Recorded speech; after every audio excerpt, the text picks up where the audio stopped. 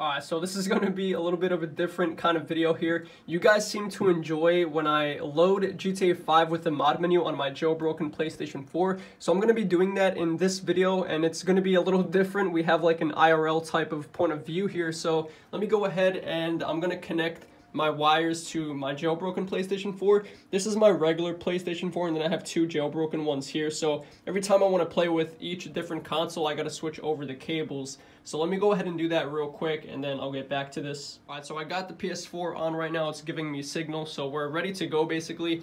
And I switched over my PlayStation 4 that was originally on top of this one. I just moved it over so this one could breathe while it's on in the meantime. And that's also the reason why I don't have these caps on my PlayStation 4s. I don't have them on any of my PlayStation 4s, just so they could breathe when I'm using them.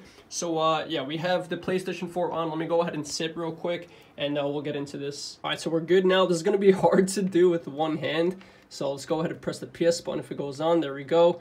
Let me see if I could hold the controller like this. So let's go ahead from here. We could just go into the internet browser real quick to load up the jailbreak. So let this load. There we go. And here's the jailbreak. It's called Hen. So let's just click on here. And basically once this loads, I can mod games. I could do all like modded stuff and just basically like debug settings and all that. So it is now loaded. We could close out of here, go back into the internet browser, and now we can load the mod menu. So on jailbroken PlayStation 4s, we actually have a section for GTA 5 mod menus, which is kind of cool. So we have all these menus we could use, but my GTA 5 actually isn't updated. It's on the regular version, which you get when you first download the game, which is just 1.0. So these 1.27 ones I can't use. So let me just use my favorite 1.0 mod menu real quick, which is called Le Mans menu. So let's go ahead and click on here, let this load. And that's pretty much it. The menu has loaded now. It'll tell me to open GTA, so there we go. Please launch GTA 5. So let's go over here. And there we go. I'll see you guys once I'm in the game. So another cool thing, as it's loading, it's giving me notifications basically that everything worked properly, setting up environment. I'll just let this go through, I guess, and you guys can see the next pop-up as well. It'll tell me the mod menu name and how to open it, which is also a kind of cool notification that pops up. So I'll just wait for it real quick. Okay, so we should get it right there. There we go. Le Mans activated. Enjoy. And open D-pad right and square. It's pretty cool. So let me let this load, and then I'll show you guys that we actually have the mod menu. Alright, so we just loaded in. So let's go ahead and open this menu. D-pad right and square. There we go. It's hard to show it all in one like frame basically because like my camera's so zoomed in. I'm filming with an iPhone, but we have the mod menu loaded. It's pretty sick. I'll show you guys I'm still on the PlayStation 4 as well. Go back in GTA. So it's pretty cool, and it's a full functioning mod menu. Everything works. I'll turn on God mode real quick. I'll change my model since I'm already in here. We'll just change to an alien.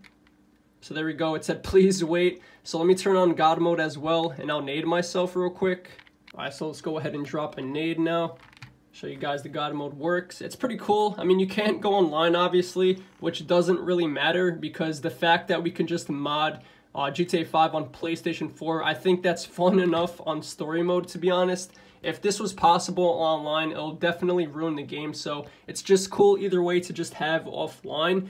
So yeah, I mean, that's pretty much it. You guys seem to enjoy these kind of videos in the thumbnail where it's just like an IRL video of like a picture of my screen with my hand in it or something like this or whatever. You guys seem to enjoy those like thumbnails, so I guess why not make an actual video of an IRL of loading GTA 5 with the mod menu on my jailbroken PlayStation 4. So hopefully you guys did enjoy this. Something different. I've been enjoying making videos on this channel. I appreciate you guys hanging out with me on this channel as well. So yeah, we're almost getting to 8,000 subscribers. If you guys could subscribe to my channel, I would appreciate that. But that's pretty much it. We're going to go ahead and end this video here. If you guys did enjoy this video, please drop a like. I would highly appreciate that. And I will catch you guys in the next video.